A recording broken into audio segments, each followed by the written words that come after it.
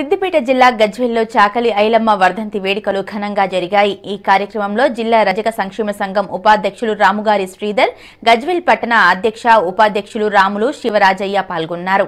ఈ సందర్భంగా రాముగారు శ్రీధర్ మాట్లాడుతూ భూమి కోసం భుక్తి కోసం తెలంగాణ సాయుధ పోరాటంలో పోరాడిన ఏకైక మహిళ చాకలి ఐలమ్మని అన్నారు। అనగారిన వర్గాలకు దిక్సూచి ఆనాటి రాజకీయ సాంఘిక పరిస్థితులలో ఒక ధృవతారగా మిగిలిపోయారని కొనియాడారు। ఐలమ్మ ఆశయాలకు అనుగుణంగా ముందుకు సాగుతామని తెలిపారు।